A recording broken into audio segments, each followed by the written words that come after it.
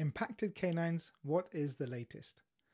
Welcome to this episode of Orthodontics in Summary, where I'll be giving you a summary of the management of impacted canines with the latest evidence regarding the two main techniques of open versus closed exposure.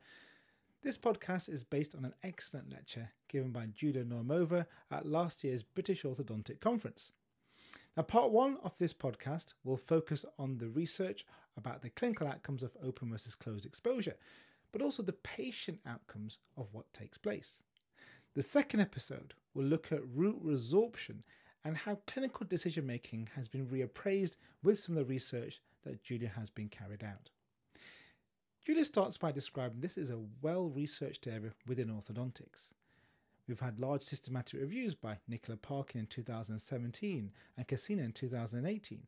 However, this was based upon 2D imaging.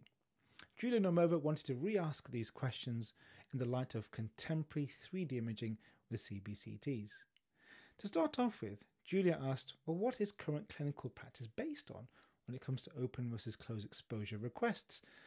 And actually in her study from 2018, it was shown the position of the canine was not actually that. It was related down to our personal clinical preferences. So Julia's multi-center randomized controlled trial was carried out by Magina Berksrand as part of her PhD. Now they looked at open versus closed exposure. The open exposure technique was a modified version of. It didn't involve periodontal dressings or a cover plate, but instead involved glass ionomer cement, or the GoPax technique, which was first described by Norvedon in 1999. Now this technique also involves allowing the canine to spontaneously erupt for approximately 6 months before applying traction. So what were the results from this high quality study?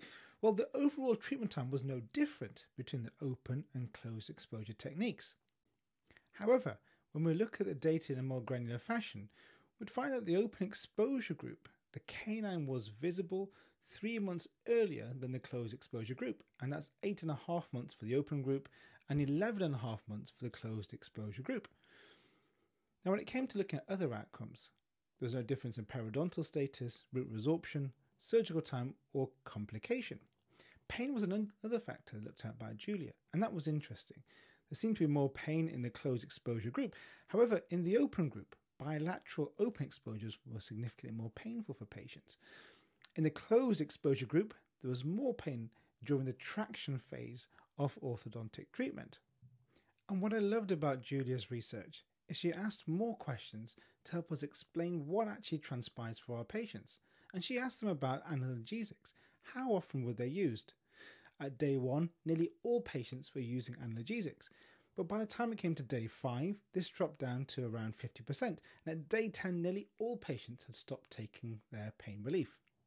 What about the costs of these two different techniques? Well, overall, the treatment costs and the direct costs were the same between both groups. And the average cost in the Swedish system was €3,400. But Julia asked a more profound question. What about the indirect costs? How about the cost to the patient, about time off work and transportation? And the overall costs were the same, and it was increased to €6,300 for what was termed the societal costs of managing an impacted canine. Days off school. The average patient was between 13 and 14 in this randomized controlled trial. Now, what Julia found was that nearly all patients took the first and second days off from school. When it came to the third day, nearly all patients had returned, with approximately 5% of patients still taking the third day off. Now, with all good forms of research, there has to be some negatives associated with a technique. And what Julia described with GoPax, or the glass ionomer modified technique, is that it's not appropriate for all cases. And if the canine has a very close relationship to the adjacent tooth, then the glass ionomer modified technique should be avoided. The material can then be transmitted to the adjacent tooth. If the canine is in a very high position, this may not be a pragmatic approach to be able to place glass ionomer to that position of that tooth. She also gave the word of caution about the older patient, and she summarized a study carried out by Koncheva in 2024, where they looked at ankylosis of patients in different ages. And at age of 15, only 1% of canines are ankylosed. It increases to 4% at the age of 20, 14% age of 25, and actually nearly all canines are ankylosed at the age of 45.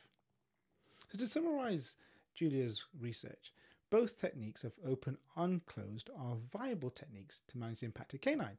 The advantage of the glass iono modified technique, or GOPEX, is that the canine does erupt quicker during that period. There's less pain associated with the open technique. However, regardless of techniques, the costs to the patient and to the healthcare systems are the same. The pain relief is usually done for the first 5 days, and most patients have stopped by 10th day. There's also patients' time off from school, which is usually 2 days for the average patient. There's still some more questions to be asked, and I would love for Julia to explore this topic even further and to get granular about the location of the canine and how our techniques impact upon that process. I hope you guys look forward to the second episode. We'll be re-asking the question about root resorption associated with impacted canines and what our clinical decision making should be around those teeth.